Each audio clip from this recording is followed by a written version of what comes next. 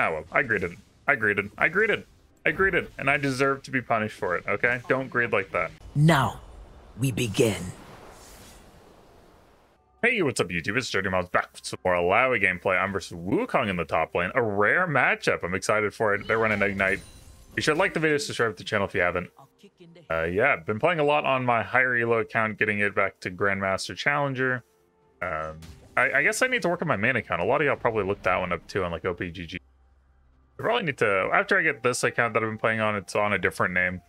Our Turn Baby on NA, a homage to Rekful's old PvP guild back in WoW. I don't know if y'all remember it.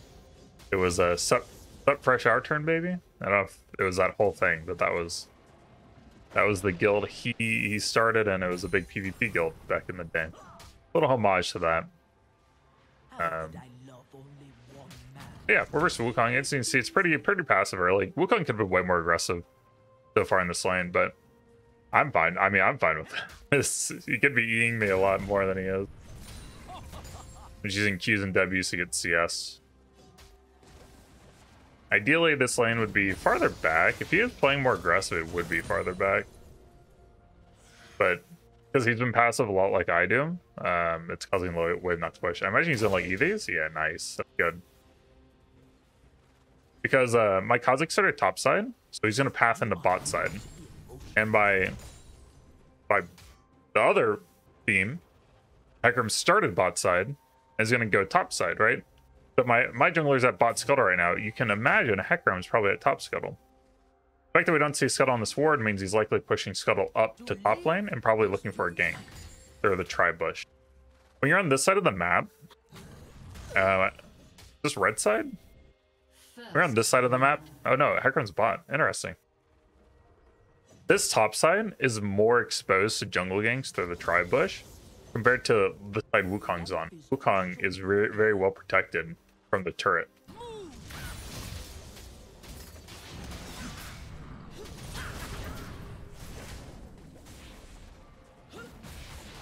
What I did there was I did a fake turn.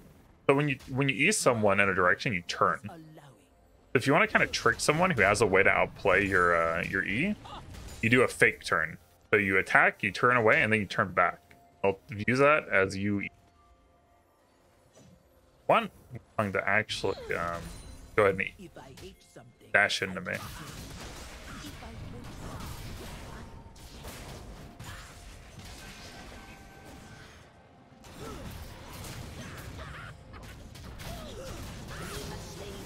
Ah! Wait, no, please, please. I don't know where Hecarim is. I'm so scared. It is terrible to be satisfied.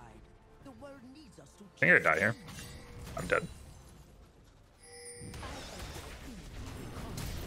No, that connected. I was gonna auto W flash away, but his E connected. Man, it's actually there. Ah, well, I greeted. I greeted. I greeted.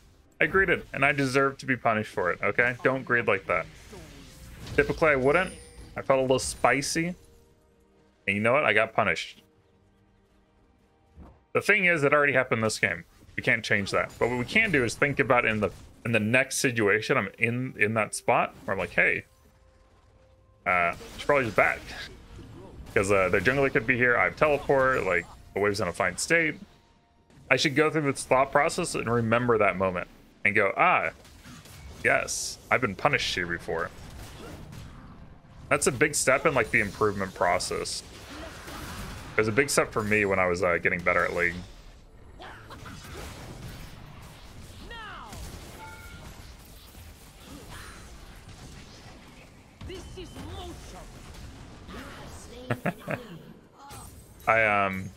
Getting a kill here is really nice, obviously. Ah! Funny. Well, because Wukong's gonna lose a lot from the wave crashing, and I get plates. So what I did, a lot of people don't know this about Illaoi, but when you ult, your tentacles become empowered. So they attack 50% quicker, and they also don't have an animation hitbox, okay? So what you can do is, to the unsuspecting foe, press R right as the tentacle spawns, so that as soon as it spawns, it'll slam onto the vessel target. The target has to be a vessel. Very important for this. If they're a vessel, then the tentacle will slam, empowered slam at them, and they probably won't expect it. A more experienced player would. Especially since a lot of the high elo players I've trained to know to watch out for that at this point. But these players right now, they're not gonna like, some of them will, some of them won't like react to that.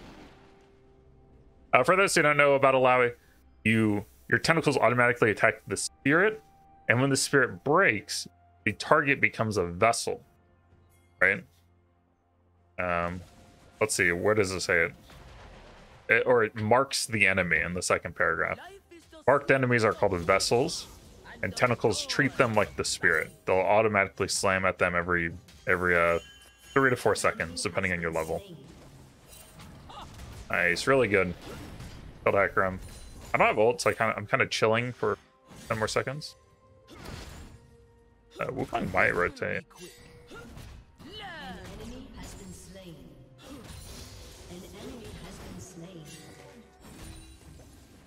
I mean, I would not rotate here. Wow. Destroyed. Because I have Demolish, and not rotating guarantees I'm going to get about a kill's worth of gold between the wave and the turret plate. Whereas there's no guarantee at all for Wukong to get anything on his rotation. So Wukong's taking a lot of risk, and I'm taking no risk. And I start setting up my tentacles too, so when he comes back, I can start looking for my next opportunity. My next opportunity is likely going to be a 1v2. You see my jungler and my support are invading their bot side. So Hecarim on spawn has to be up here right now. So I just need to prepare myself for this like 1v2 that's probably going to happen. They do have Ignite, which makes it kind of weird. They AFK? Wait, they AFK'd. Oh, hello? Oh, there's Wukong and Nivea. If Nivea comes up here, I don't want to fight. I'm out of here. I'm not going to be out. I'm out of here. Okay. Nivea's right here. We saw in the ward. I think they're mad at each other.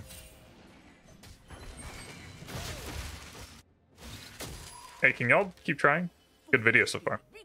Anivia, I don't do anything around Anivia. Anivia might actually be trying to get like a lane swap going. Anivia is a hard counter to Illaoi.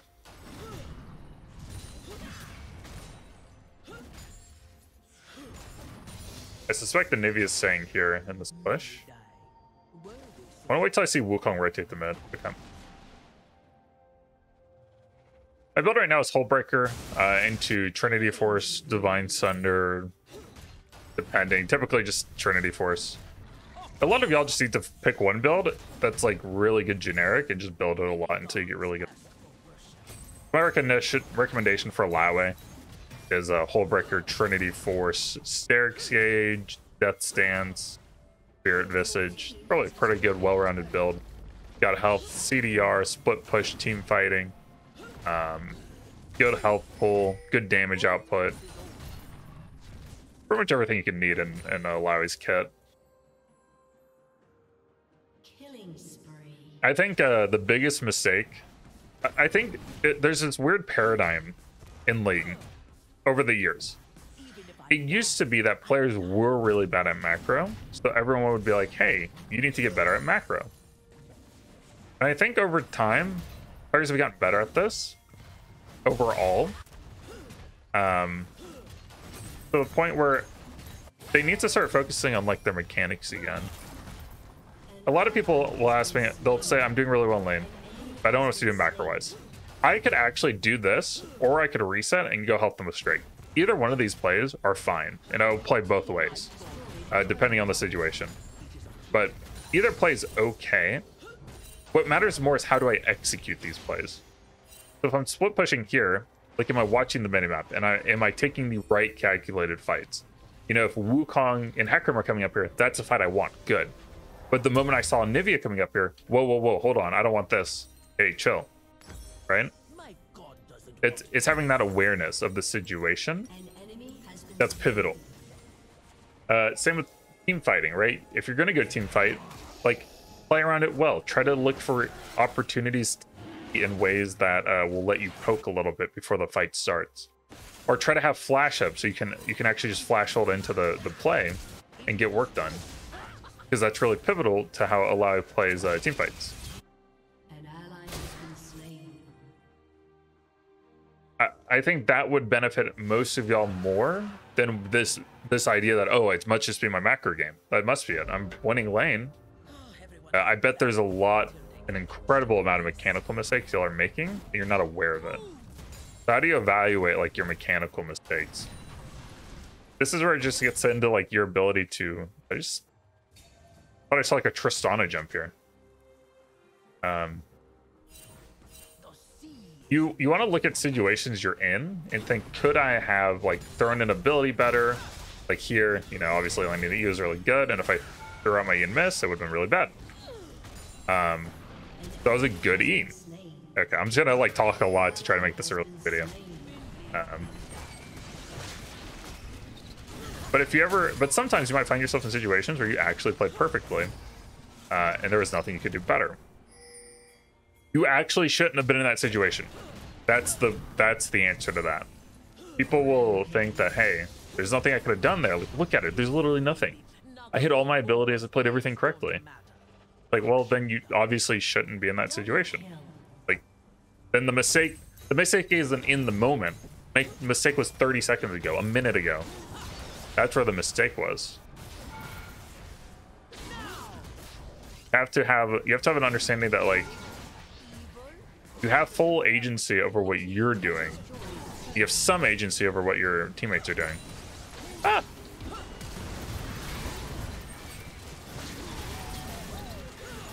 No. See, if I land E there, I actually just hard won. The mistake there was throwing E, like I kind of like split Anivia and Hecarim.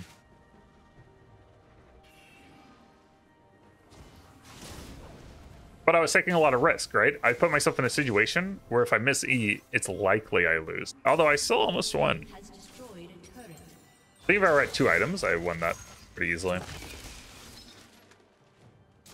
I don't know, just... if you want to get really good at League, you need to accept that there's a lot of things you could have done better in a lot of your games. And you just need to play a lot of games. You need to... the actual way to climb is having like a 55 to 60% win rate, playing 1,000 games a year, and every year you're gonna climb like 1 to 2 divisions. So it's like Grandmaster Challenger, or you won't, or you'll cope that oh my teammates are just holding me back. Oh, there's nothing I can do. Oh, when.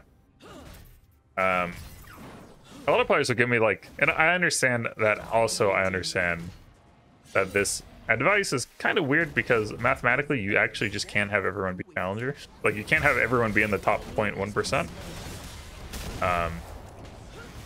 To that point, we have to realize that most players do play with this mindset that, oh, it's my teammates holding me back. Oh, there was nothing I could have done.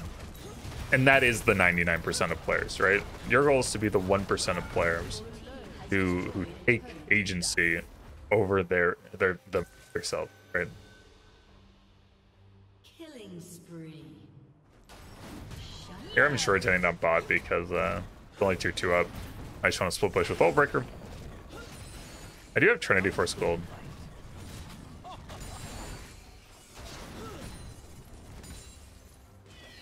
Ultbreaker is pretty nice because you get some. They've made changes to the split push meta that makes it much more viable. And you can, and split push makes your Hullbreaker makes your split push threat so much more significant, and it gives you a lot of stats if you're split pushing. It's a very gold efficient, right? The armor and magic resist you get is equivalent to a tank item worth of defensive stats, which is just crazy because you also get the offensive capabilities as well. I just teleport top. The best play. Yeah, but this game's pretty doing pretty well. Oh, there is a Tristana in this game. I don't even know. I don't even know who the bot laners are. I haven't seen them yet. Cool, good job, team. And the beauty of this is if your team member wins, you just run it down. Like you just hard stomp the side lane. It takes like a moderate victory for your team and turns it into an absolute victory. Beautiful. Your team has destroyed an inhibitor. Your team has destroyed a turret. Your team has destroyed an inhibitor. It's over. Nice job, team. I don't think you will, Hacker. Come on, Shelly. You gotta go to the big dance. Come on, Shelly. Go, go, go. Let's go. Look how happy she is. Right, let's look at the stats real quick.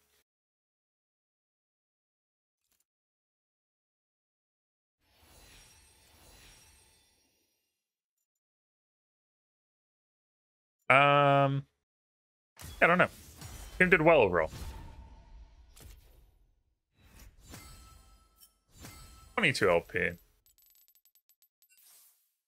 Not top damage. I mean, my laners kind of just went and trolled after like 10 minutes. Kind of annoying.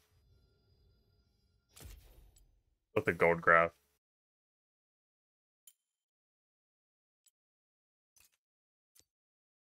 Yeah.